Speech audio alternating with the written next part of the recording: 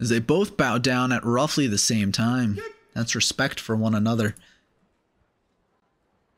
Kotonowaka down first though. Hoshoryu with the better angle on the charge, but Kotonowaka overpowering him, but he fell first onto the dirt before Hoshoryu fell out of the ring, and that is why it is called in his favor. But it looks like the Shimpan are getting up to call that mono-e. Wow, that was a very fast mono-e. It wasn't really a question of anything. He just wanted to make sure.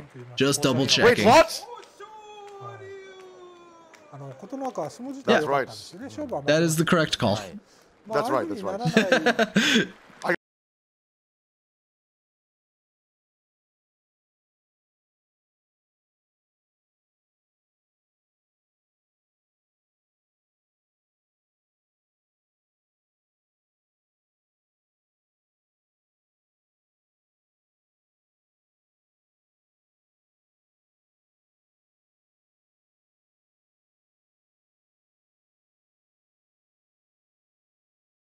Hoshoryu looking down on Ichinojo.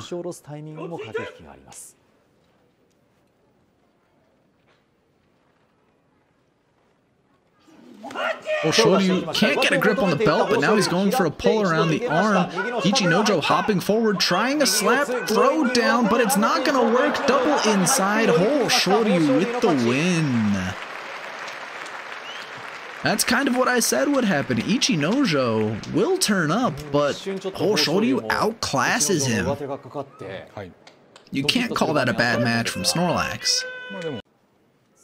Hoshoryu staring him down as they go down at roughly the same time. Hoshoryu with a big charge, but Takayasu eats it up and slaps him to the ground, showing him who's boss. With that, there are no undefeated left in this tournament, and that's just another man added to the 3-1 pile. Hoshoryu immediately getting a grip on the belt, trying for the throw. Oh, tripped from behind. They both fall on their back. I need to hear the Kimarite on that one. Kawazugake.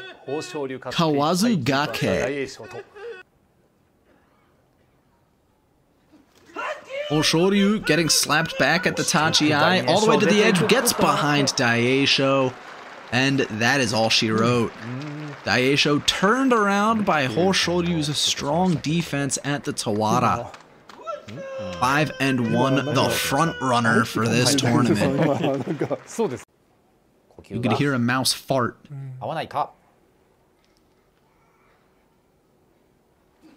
Going at it is Hoshoryu, but Wakamoto Haru he gives up the double inside, a deadly move, but now he's trying to lift with the Morozashi grip, nearly breaks the grip, but Hoshoryu with the double inside picks him up, can't get the toss to the side, trips him from behind, Sotogake. Hoshoryu 6-1. 相撲取る前の両者最後までこう考えてたところが面白かったです。 Hoshoryu getting the catch inside right outside left for both men right there. Sotogake trip again, not gonna work. Trying to pull Tobizaru, not gonna work. Tobizaru trying to match, kicking the leg really hard. Now he's got the chest to chest, pushing forward. Hoshoryu trying to throw, Tobizaru staying inside. Tobizaru getting pushed back with that hip forward.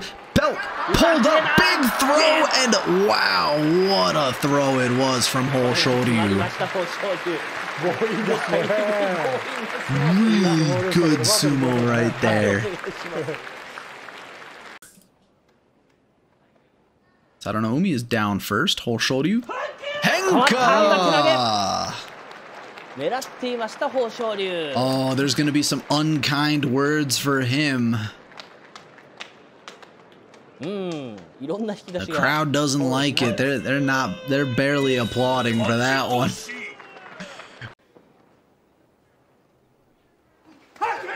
Big charge from Hoshoryu, but Shodai seems to wrangle him in. Not enough, though. He steps out first as Hoshoryu charges through him at the edge. Hoshoryu with a nice quick win. Play spoiler. Enraged. after losing his rank. Only Takayumi just roll over and die like he has in the past couple of matches. Hoshoryu gets the grip, outside left on the belt, pushing forward. Easiest Yorikiri of his life, no contest, and now he is the sole leader of first place. Oho on the left, Hoshoryu on the right for first place in the Yusho race. Oho leans forward, gets the better of it initially, and slaps him down at the edge. Hoshoryu falls in such a simple manner.